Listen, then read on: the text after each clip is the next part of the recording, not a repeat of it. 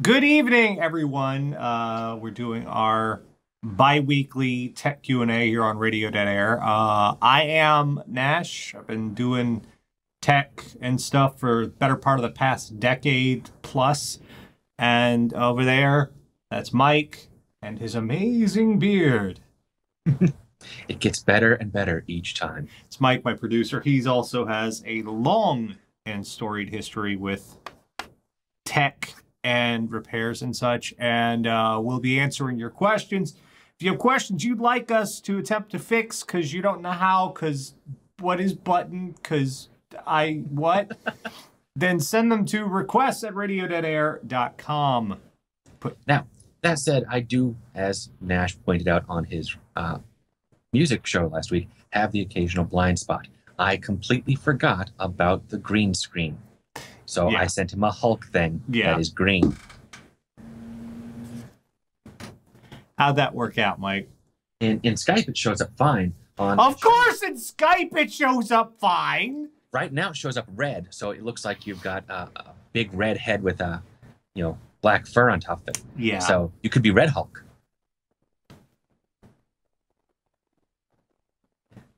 It's better than Blue Hulk. Ugh. Ugh. Ugh.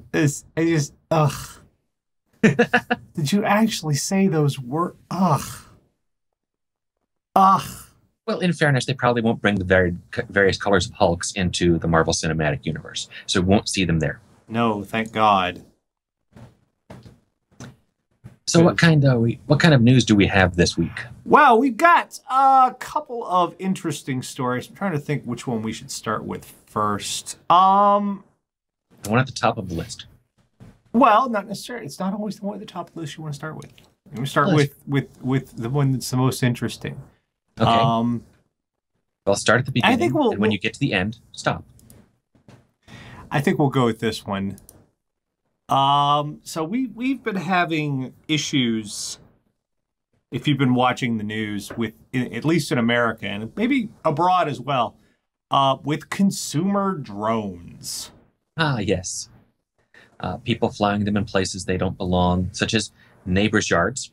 Okay, neighbors' yards, little iffy, not necessarily iffy. You take it up to the neighbor's kid's bedroom window, you're starting to get really skeevy. Or in flight paths of commercial airlines. That's very bad. Very bad. Sucked into a jet engine, seagulls can take down a jet engine. A drone, I think, would do worse. Well, apparently the American government has gotten sick of this shit. As they should. Like many of the rest of us. And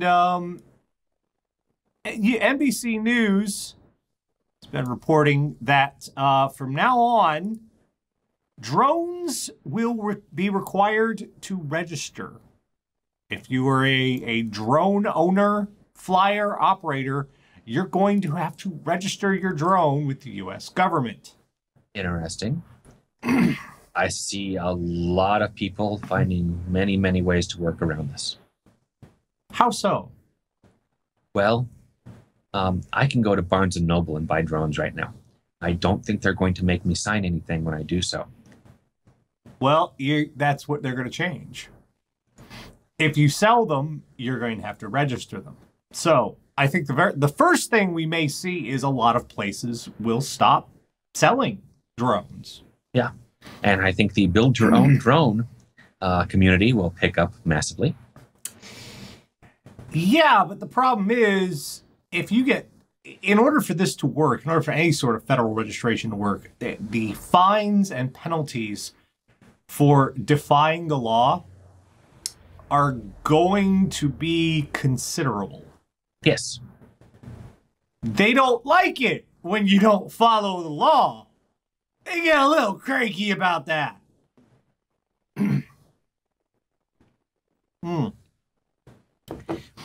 Mainly this, and drone manufacturers want to sell their drones I can easily see them doing what they can to comply with this. But immediately there was outrage coming from the drone community about the fact that they would not be able to, that they would have to register their drone devices with the government. Like, and I saw argument. I swear to God, I saw these arguments. You don't have to register a bicycle. Well, generally speaking, you can't get a bicycle sucked into a jet engine. You can. I mean, it's possible. You just got to get the jet in the right place and the bike on the runway, and just, you know, I'm sure MythBusters has done something similar. I know they've knocked over cars with jet wash. Well, the other thing about that is, if you happen to pilot a bicycle into something, chances are you're on the bicycle. Also true. Therefore, people will see you do this. You may be called, they will be like, some sort of authority figure will come up and say, hey, what the fuck are you doing? Yeah. Accountability. However, there's enough homebrew computing stuff out there. The Arduino, or whatever the hell you pronounce that. Arduino. That's the one. Arduino. Raspberry Pi, things like that, where you'll be able to build your own chipset. You know, oh, look, a radio control plug-in, this or that, and you buy all the components. And the only thing I could think that might be difficult is finding the right fan rotors. And even that, I suspect, won't be hard. There'll be someone who goes, you know, I have this really big computer fan. I bet I can get that sucker spinning fast enough. Are we talking about to build a drone or to build a flying bicycle, Mike? Why not both? You've now given me a new project. I'm going to build a flying bicycle. But it is becoming a serious fucking issue. Oh, agreed. We've had these things inhibit firefighting efforts in California and elsewhere. Yep. Had them showing up in people's backyards. We've had them, one of them hit like a toddler, just fell out of the sky and hit somebody, which is another thing bicycles don't do. Generally speaking, there has to be a tornado involved. Yeah. If you're just walking along on the street, it is not a reasonable expectation for a bicycle to come out of the sky. Sorry about that. So, probably what's also going to be involved in this, it's not mentioned in the article, but it's sort of assumed, because this tends to follow registration, there may be some sort of insurance to be flying around a drone, which is a pretty... When they're flying in a straight line, they may not be so fast, but when they come straight down, they pick up some speed. So that's a pretty fast projectile. Yes. It's going to be interesting. I can also foresee at some point and I'm just going to say moron, is going to mount a gun. Freedom! And say that under their Second Amendment rights, they don't have to register their drone. Freedom. And I say moron because you remember it was a Steve Martin movie, Sergeant Bilko, where they had a hover tank. I thought you meant a good Steve Martin movie. I don't remember those. Okay, I want to say it was that one. They had a hover tank, which they're supposed to be using in the movie, and their captain says, "Well, fire it." Well, sir, no, fire it. And so they fire the hover tank. Of course, you know, mass equations. The tank ground goes one way, the tank goes the other way, takes out a set of stands with observers on it. And that's going to be the same thing when someone is dumb and mounts a gun on a drone. It's going to go bang. And they're going to lose control of their drone. You've put far too much thought into this. Well, they've already made at least one episode of cop dramas where someone was killed with a gun on a drone. What is it? That's either Law and Order or CSI. Actually, it might have been Elementary. Oh, yet another show that doesn't get things right. Making us dumber every day with our entertainment. Anyway. At least it's not Fox. Speaking of, welcome to the show, everyone. Yeah. So another issue that we've this was a big part of the Volkswagen issue. Proprietary source code. Yep. This is covered under trade secrets, under copyright, under trademark. It's Well, not so much under trademark. I've seen them completely misunderstand. Oh, yeah, well, how licensing and shit works. Not so much legitimately under trademark. Okay, yeah, that's fair enough. There's a reason you can't. There's no open source Windows. Microsoft has that closed. It's proprietary. That's why you can't just go into the Windows source code and tinker around and come up with your own version of Windows like you can Linux, because it's not open source. This was also how with the whole Volkswagen debacle, because Volkswagen claimed their source code for their vehicles was proprietary, no one could actually see what it was doing with the car. Yeah. Which resulted in this clusterfuck that's easily destroyed Volkswagen, I'd say. For the next at least 5 to 6 years, probably. 8.6 million cars in Europe are being 8.6, but it's also kind of stretched to other areas because of this whole thing.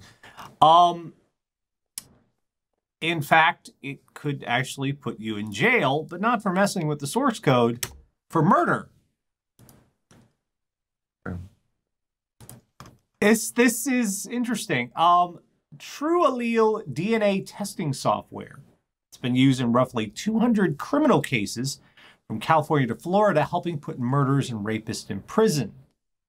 Criminal defense lawyers, however, want to know whether it's junk science. There's a challenge pending in the California Supreme Court right now about some of the company's conclusions. It looks like, potentially, their DNA analysis may be inherently flawed. Oh, goody. But the problem is, because it's proprietary source code, checking it is something of an issue. Handyman and convicted sex offender Martel Chubbs, accused of a 1977 California murder, was accused because they had his DNA in a national database, ran it through this True Allele software, and came up and said, this guy did it. Except some other people are looking at it and looking at some of the numbers. What the quoted number is 1.62 quintillion times more probable that a coincidental match to an unrelated black person was quoted as. So one test said 1 in 10,000. You know, it matches 1 in 10,000 people, and the other one said 1 in 1.6 quintillion. Yeah. Very different odds there. I can see why this would be a concern. I mean, the same thing happens with the, the breathalyzer people. They want to keep their source code secret as well because they're saying, oh, no, it's legit. Trust us. And there's the thing. Normally with evidence in the American justice system has to be available to be challenged. You have to be able to say, you know, how did you come about your findings? How does your process work? And you have to, if it's science-based, it has to be based off of well understood and generally accepted science. There's a legal term for it. I don't remember what it is. But you can't just go, we got this new science test. It seems like it works. Well, no, it's brand new. You can't use that yet. It's not generally accepted. 5 years later, they go, we have this science test. It's been in use for 5 years, and we've never gotten a false positive. Lots of scientists agree with it. It's good. Okay, that's fine. Right. If you cannot challenge evidence in court, it needs to be it can't be entered into evidence. It's not legitimate. If if the evidence cannot undergo scrutiny, it's not evidence. It's your word. You're saying, oh yeah, this is a thing that happened. Trust me. Yeah. Yeah, the company told the court it keeps its source code secret because of the, quote, highly competitive commercial environment in which it operates. Well, okay. Now, admittedly, what I know about court normally comes from things like law and order, but I would think that the judge could say, this court code is to be analyzed, but they don't have to, people can't share what the code does, but they can share their results of the code analysis. They can say good code, bad code, but not how they did the code. I would think that'd be doable. It's this whole mentality we have with rights holders and whatnot, and especially the deference we have to them. We don't know a lot of what our everyday computer stuff is doing. And that's not like, if my computer is doing something odd, chances, without me knowing it, chances are I'm not going to jail. Right. And, it was like Windows 10. I mean, when it rolled out, people started, some people were analyzing what it was dialing home with and looking at all the data and such it was sending back to Microsoft, even when you turned off all the options. And so there's various, things people put into place now going, I don't care what it's sending back. I'm turning that off. I'm routing that to dev null or to, loop back or whatever. Well, so far on the court issue here, it was thrown out on appeal. Now there's another appeal. The evidence thrown out on an appeal. Now there's another appeal. Has reversed that appeal. And now it's gone to state Supreme Court. And the justices have not decided whether it will rule on the issue. Oh, yeah, that's how Supreme Courts work. They have to, first they decide whether or not they're going to take the case. For example, with the U.S. Supreme Court, 9 judges. 4 of them have to agree, yeah, this is worthwhile to take. And then, of course, the decision might be 4-5, 5-4, 6-3, whatever. But 4 of them have to go, this is worthwhile. So that's California Supreme Court is probably the same way. They have, however many there are, there's a certain number of them that have to agree, we should look at this.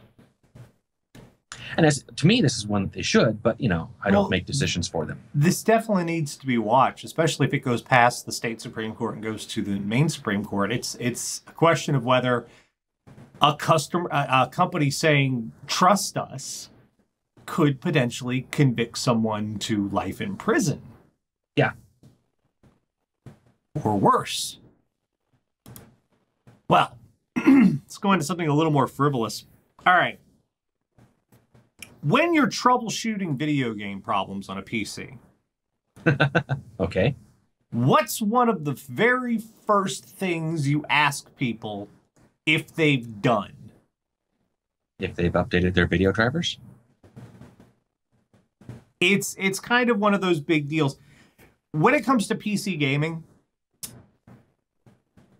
video drivers sometimes have to be tweaked and adjusted to work, especially with newer releases. And NVIDIA has been pretty consistent with this. They release something called game-ready drivers. Yep, I have an NVIDIA card, so I get those. 90% of the time, it's like, here, have this game-ready driver for a game you'll never play. But they do support it, which is good. And the game-ready driver thing, this stays relatively quick, relatively current, relatively up-to-date with adapting things. But that's going to get a little bit of a tweaking very soon. If you want to keep getting those latest drivers in a timely fashion, you will be forced to use the GeForce Experience. I hate GeForce Experience. It comes bundled with the whole thing, so I always uninstall it, option it out, because GeForce Experience takes up system resources, is not very well configured, kind of gets very bossy, and your games are not optimized. Bullshit, they're not. I have the settings the way I want them. I don't need the game settings the way you want them. Fuck off. I feel much the same way about it. It says, we want you to change your World of Warcraft settings to this. I go like, no, I like them the way I have it. I can do anything I want. We don't have AC here. I'm not going to crank them all the way up. And in addition to not only using the GeForce Experience, you will have to register an account with NVIDIA to download your current drivers. Well, to download new drivers. Yeah. Now, they will be posting. This will not be the only place you can get drivers, period. NVIDIA will offer quarterly updates on their website, which means that if you get a new game and for some reason it's not working right, you will have to wait until the next quarter, the next 3 months, to get a new driver for your game or suffer through the GeForce Experience. Yeah, right now they want to give me a driver for Star Wars Battlefront open beta. I'm like, it's a beta. In fact, I think the beta is already closed right now. So, fuck off. But if you wanted to play that beta and you were having problems, you would have updated your driver. And sometimes games don't work right without updated drivers. So this is scummy as fuck. I hate this. I fucking the whole thing. The GeForce Experience. The GeForce Experience is annoyance. That's what the GeForce Experience is. That's because it's. I don't see why they would do this. I don't see why they would funnel people into software. Because you have to sign up with a mailing address, now they can email you and try to upsell you on stuff and get you involved in new products and sell their mailing list, which I'm sure is in there somewhere that they're not necessarily going to keep exclusive to them. But can't I just give them my fucking email address and shut off the goddamn GeForce Experience? I don't like having programs running on my desktop that are taking up resources, that are hiding in the background, that are doing shit. I don't know what the fuck is going on. I don't like their software. I don't trust their software. It is annoying software. I've been in the middle of games and the fucking notifications for the GeForce Experience pop up and I'm like, son of a bitch, I thought I shut you off. It's intrusive and annoying and bad. It looks horrible. If you compare it to every other thing in Windows, GeForce Experience is this black and green software that just tries its absolute best to be an annoying little shit. It clashes with everything. It doesn't look like it should even be part of Windows. So for a graphics company to have their graphics so absolutely awful is kind of telling. In general, I don't see where there's an upside to this for NVIDIA. You know, it's all marketing. I'm sure it was some marketing dweeb who came up with this and said, let's do this so we have a massive email user base which we can leverage. And that massive email user base is going to get pissed off and, you know, I suspect a lot of them won't use it. Well, if they want to play some games, they're going to have to. And I would say they would walk, but I was like, well, what are they going to do? Get an AMD card? True. No, I suspect what will happen is someone very quickly will set up a site where you can get They'll download the drivers and they'll make them available, and NVIDIA will go, well, you can't do that. I'm like, stop us. And there'll be sketchy sites where it'll be loaded with viruses and things like that. You'll have to torrent your GeForce drivers. Oh my God. Torrenting GeForce drivers. My fuck's sake. That's what we'll be reduced to, just not to have to deal with this shit. So, all right, that's all the news type stuff. Let's actually get to some questions here tonight. Okay, what do we got? I'll check your email. I sent some to you. Okay. I sent you the questions. Do not question the questions. All right, let's see. Let's dig into the meat here. Let's get to an annoying one. This is from Anmal. I have a tech issue with my Dell XPS 12 Ultrabook laptop for about 2 years after receiving it from my school as per our technology package after taking exams. My computer, like many of my fellow students, all studying the same laptop, has a few issues to say the least. The one that's persistent with my computer is, I'm not even sure if this is the right word for it, glitch, where it keeps asking me to run Windows Update because for some reason my computer has not done any consistent update since the day I received it. However, every time I try to activate Windows Update, my computer gives me error message code 800704222. All right, I looked this one up. Okay. There is a fix for this, and it's a glitch with Windows Update that it needs to be reset and refreshed. Oh, this is where you wipe out the entire list of updates it thinks it's done, so it starts over, right? Yes. Done this one. There are 2 ways to do this. The first way, and I'll show it here on the screen so everybody can see. The first way is you type in all this shit. Netstop bits, and then blah, blah, blah, blah, blah, blah, blah, blah, blah, blah. It is an involved fucking process. Or, thankfully, Microsoft has these wonderful little automatic diagnose and fix it, which if you hit it will run a script that will fix all this shit. In theory. In theory. Sometimes it works. Most of the time, I would say it works. If you're logged in as administrator, as it says to do. This is on Microsoft's website, supportmicrosoft.com. It's a knowledge base KB article 971058. That's KB 971058. If you go to their site and type in KB 971058, hit search, it will come up to this.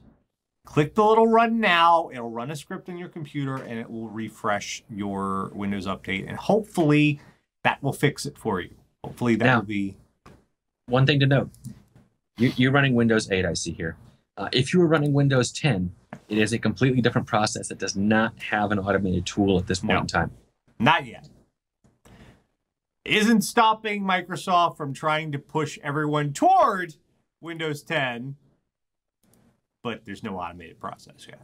Yeah. So. For Windows 10, it is a 16-step process. Yay! But it's honestly not that difficult. Just tedious. Yes. It's like many things I've come to find in technology are like that. Not difficult, just tedious. All right, next one comes from Russell Lear. I have a 2-year-old Dell Inspiron 3520 laptop with a Core i3 processor. It has recently died from a burnout motherboard about 2 months after the warranty expired. I've asked around about this particular model, and people have told me that apparently it's not a very good model despite the price. It's about $500 new. Ugh, for $500, an i3? Ew. 2 years ago. Even 2 years ago. I got mine 2 years ago for $500. It's an i5. Okay. Ugh. Is it worth getting it fixed, or should I just cut my losses and get a new laptop? Cut your losses. Cut your losses, yeah. The reason for this is getting a motherboard fixed, especially a laptop motherboard. Well, one, okay, you could probably find that motherboard, a replacement motherboard for that on eBay for maybe around $20. Mm-hmm. And well, not 20. I'd say closer to 100 is what I've typically found. Okay. Well, so the i3 motherboard, so 100. Seriously. Okay. For not much more, you can get a new laptop with a lot more disk, a lot more RAM, faster processor, the whole 9 yards. Well, not much more than the 100 plus the aggravation of taking out the old motherboard and replacing it and doing all that stuff. If you are technically adept enough to replace a motherboard in a laptop, which is non-trivial, you're basically taking apart the whole thing. Yeah. And you've got to remember where everything went, put it back together. Laptops are very unforgiving about, oh, I have these extra parts left over. I used to do this. This was part of my job for a living, was I would go to people's workplaces or their homes or whatever, and I would take apart laptops. It is not simple. Taking it apart in the first place can take up to an hour just to disassemble the laptop. Well, that's depending on what you need to do. Some of the newer laptops, if it is a well-known replaceable part, there might be a panel on the lower part where you take off panel, remove component, put in new component, done.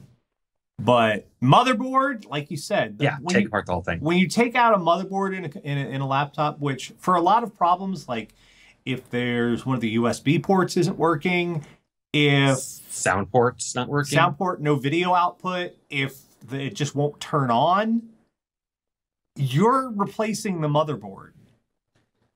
And that is essentially taking the entire thing to pieces. Do you know the fucking little screws? I hate the little screws in laptops. Dell was annoying as shit about this. There are expect to see upwards of 50 tiny little screws. And not all of them are the same size. And not all of them are the same fucking size. You have to remember which size screw went in which size hole, because if you don't, and God forbid if you lose one of the little screws. Because when you put it all back together and you're like, fuck, where did it go? I used to have like this egg crate carton that would come in shipping containers that I would use to put the screws. I would have to sort the fucking screws to put the fucking laptop back. It was the most frustrating fucking thing. Fuck. So, now, that said, this is another, not difficult, just tedious. If you have a good 3 hours to kill, if you don't mind taking apart your entire computer, and most of the time you can find instructions for exactly how to take it apart online. You either search for a service manual or a teardown with your system model number. In this case, it would be the Inspiron 3520.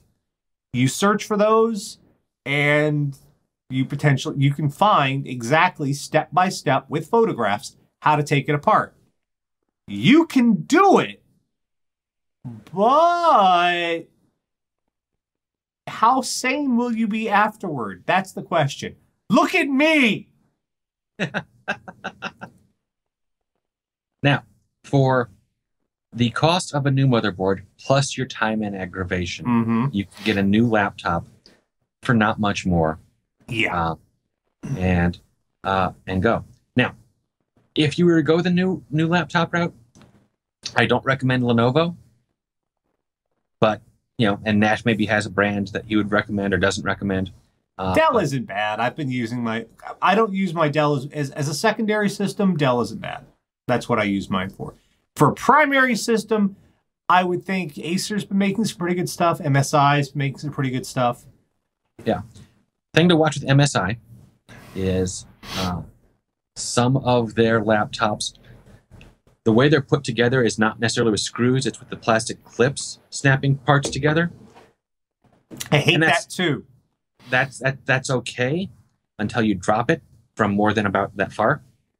And then the plastic clip snaps. This is another little annoying, nasty thing inside these computers. Instead of just simply unscrewing the whole thing, you have to get these little snappy, clippy parts to put it back together. And sometimes while you're fixing it, they break off. So it doesn't go back together the right way, even though you've screwed all the fucking screws back in. Fucking clippy, nasty plastic. Ah! But yes, I think our overall recommendation is you should probably replace the laptop. For an i3, it's not worth it. It really is. And you will, and especially, you go to i5 or whatever, you will notice a significant difference in how fast things are running. Yeah, if you're getting a new laptop, don't go any lower than an Intel i5. And essentially, it sounds like you're primarily using this for school. I mean, it's actually, hold on. This is this previous person who had school. So you will notice a significant difference in what you're doing, especially since the new laptop is going to have a much better built-in video card as well. Yeah, right. People in the channel saying, I don't know if I said Acer or Asus. Asus. Asus is the type. Don't get Acer. Don't get Acer. Asus, not Acer. Anyway, yeah, if an i3, is a Facebook machine. That's it. That's what you're getting an i3 for. An i5 is a little bit more robust and can handle some more shit. Don't get an i3. Don't get a fucking i3. Ugh. All right, let's see what's next. Oh, this is a nasty one. Oh, I hate this shit. From Metal Mario. Got a question. I have 450 gigabytes of disk space on my C drive. As of now, I have 10 gigabytes of free space. Do a lot of internet surfing, save pictures a lot. Plus, I do video editing, so I've got scratch disks as well as a folder for music and sound effects. Plus, there's an assortment of crap in my downloads and documents folder. I even deleted my browser history from Google Chrome and only knocked off 2 gigabytes. The point is, I don't think I'd knock down even 100 gigabytes if I deleted all the stuff I commonly save to. Where the hell are these gigs of data filling up at? That is a very good question. I've had to deal with this too. It's annoying. Okay. The places I've seen fill up quite a bit, you're going to have Windows temporary files where it's downloaded patches, and because it's made a rollback point, you've got rollback data there. Microsoft is not always the best about going, I've got 19 rollback points already. Is that enough? I'll make a 20th. And so you've got all of those. So that can build up very, very quickly. For example, I just ran disk cleanup on mine just to see what I had. For example, system error memory dump files. I have 1.5 gig of system dump files. Do I use these? No. They're just errors for when your computer crashes. I have 7.5 gig in my recycle bin. I should empty that shit out. You should probably empty that shit out. But sometimes it can be a little hard because one of the biggest problems with Windows is it throws shit every which way. And disk cleanup won't necessarily tell you where, regular disk cleanup won't say, oh yeah, I'll clean this up too. But there's a wonderful program for free that can help you sort this mess out. It looks through all the directories on the drive. It tells you what type of files are where and gives you an idea of what all is in all those drives. It's called WinDirStat. And I'll put that up on the screen so everyone's Windows Directory Statistics is what it stands for. That is what great program, horrible name. WinDirStat. That sounds like some horrible German thing. Tonight, we shall WinDirStat! WinDirStat! We have to get the information out of them. Get the WinDirStat. Get the WinDirStat. Yes.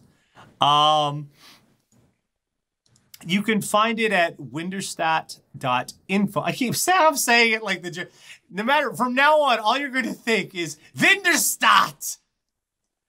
WinDirStat. You can find that at WinDirStat.info, just like it's spelled here on the screen right there. And like I said, it's free. It doesn't, and it's very robust. It will help you go through each individual directory, find out what you have where, and help you figure out what the shit needs to go. Simple, easy, wonderful. WinDirStat! I'm going to be doing, what am I doing? All right. More questions. Let's see. This is another good one. This one comes from E.T. I don't... The phone home? No, it's not that E.T.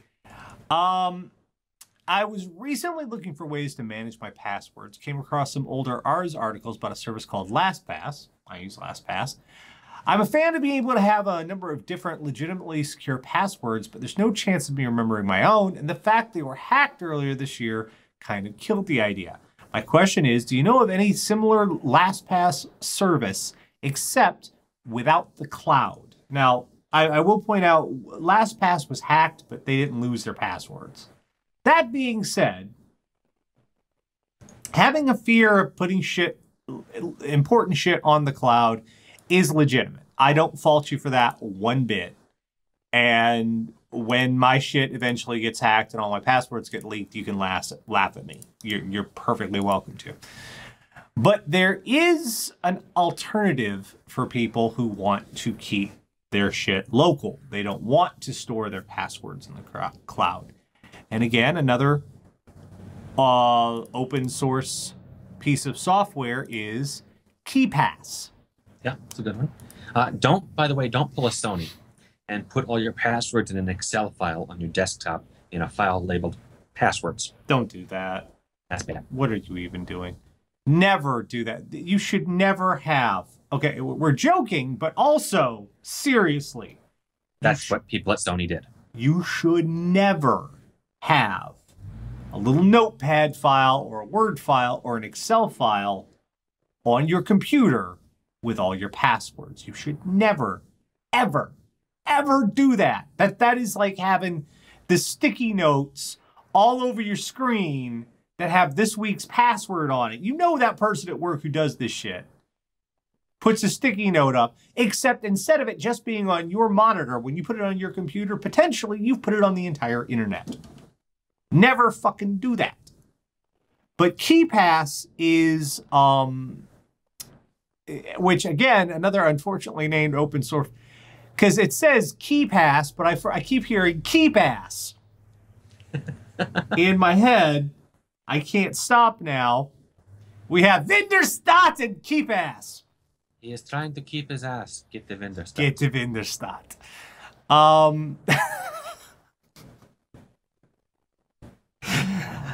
Summon the WinDirStat. All right, Summon the WinDirStat works too. This is free, open source, doesn't cost you anything, very robust, works great, can be transferred between systems on a USB flash, and it's exactly what you're looking for.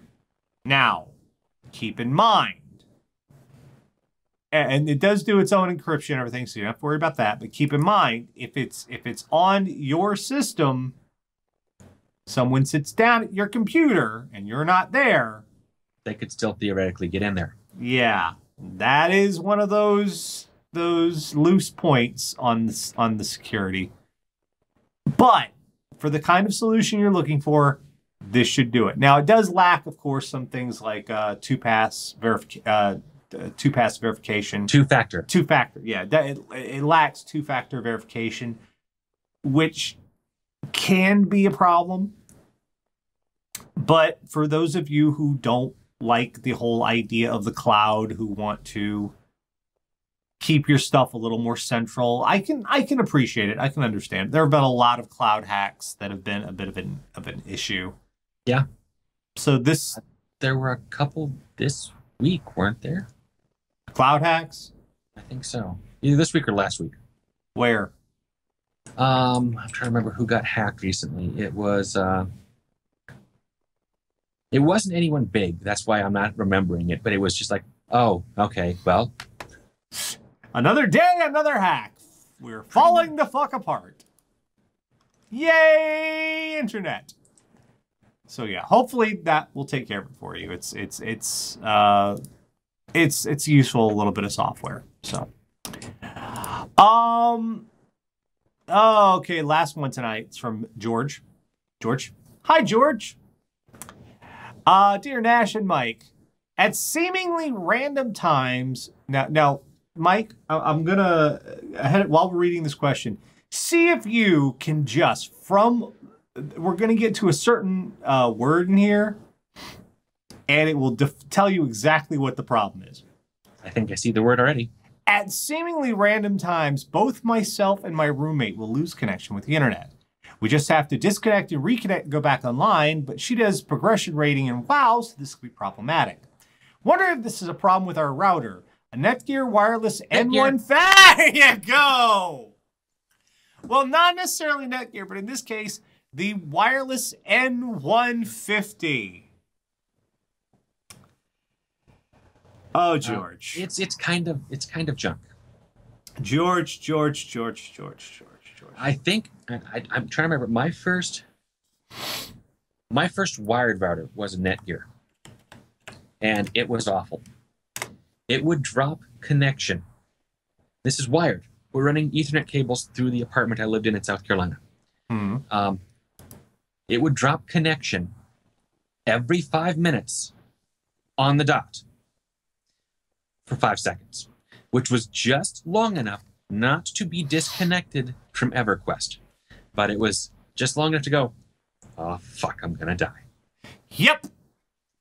Which, now I'm going to show people on, this is from Belkin's own website. Belkin, who has, and this is the current version of it.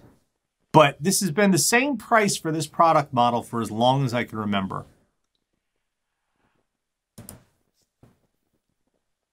$29.99 for this router. That's the Belkin. He's got the Netgear, though, doesn't he? Yeah, but that Belkin got purchased Netgear. Okay. Or I think they did. But even the Netgear N150, the older Netgear, is $25 on Amazon. Yeah.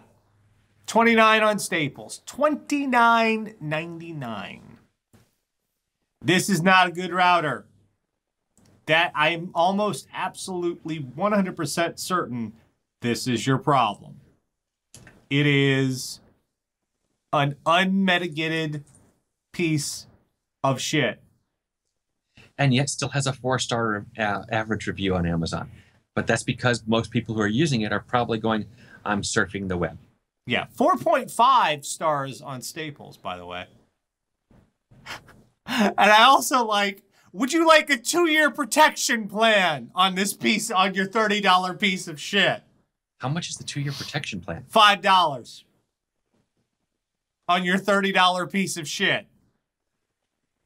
Okay, so Amazon will do you one better. The Netgear, $25 with Amazon Prime. Include installation service for $50. Oh, so not only do you get free 2-day shipping on your piece of shit, you can have someone come to your home and plug it in. For more than the cost of the piece of shit itself, plug it in. Yep. We will plug in your piece of shit. Okay, so where Nash and I are going to likely go is we're going to say something like the Asus RT66U, yeah, or in that neighborhood of things. You're going to pay $100 to $150, yes, or maybe a little more, depending on which Asus model you get. There is a $275 version. The Asus RT AC3200. It has 5 antennas on it. It looks like a... What's the model number? I want to show people a picture of this. The Asus RT AC3200. It's 6 antennas because I can't count. 6 antennas. It's amazing. It's a lot of antennas. You don't need 6 antennas. What the fuck is it? Look at this fucking nonsense. Look at that fucking nonsense. Where are you trying to get wireless from? The moon? However, that's a $275 one. You're almost certainly going to have no issues with it. You might have your neighbor go and say, "My cat has started to glow." Aliens will show up, be like, "Bitch, you was messing up my flight path." Or they'll go, "Dude, hey, I'm trying to get home. Can I leech off your Wi-Fi?" Seriously, yeah. Now, for $100, you can get the RT N66U dual band. For $150, that's the same one. No, N66U, AC66U, etc. Various. Nash and I both have had good results with the Asus brand. When I was looking for a replacement for my piece of shit router. This is the AC. I just want to show people the AC 5300. Holy crap! That looks like something a Dalek would use. That's a fucking torture device of some sort. That is what the WinDirStat looks like. That's the WinDirStat. But when I was looking for a replacement for my piece of crap router, Nash recommended the Asus to me, and I've had no problems with it. Excuse me. The only time I've had problems with it is when I have misconfigured the thing through my own ignorance of, I wonder what this setting does. Oh, that causes me to lose my internet. Don't do that. Let me undo that. Honestly, and I go on Google and look, oh, I don't have that, so that's why that setting didn't work. Honestly, I'm a big fan of Asus, but don't spend less than $100 on a router. Don't. Yeah. Because you really are getting what you pay for. And with a $30, I know sometimes you're like, I can't really afford the nice router. I'll just get something that works, except it doesn't. You are buying trouble with these devices. Yeah. Now the way we talked about this before, the way it works, basically all these routers use the same chip or the same chipset family, and the difference is memory in the computer. The more expensive ones have passed better tests. Yeah. And things of that nature. So they go, oh, these passed all the tests with flying colors. We'll sell these to Asus. These passed all the tests barely. We'll sell these to Netgear. Because Netgear's not willing to pay for their low-end stuff. That kind of money. Netgear does have some expensive routers. I probably still wouldn't get them over Asus just because I've been burned on Netgear so many times. Netgear, Belkin, D-Link, T-Link.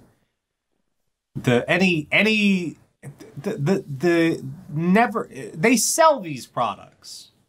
They ostensibly work, but they are not very reliable. They have no longevity. They are throwaway products.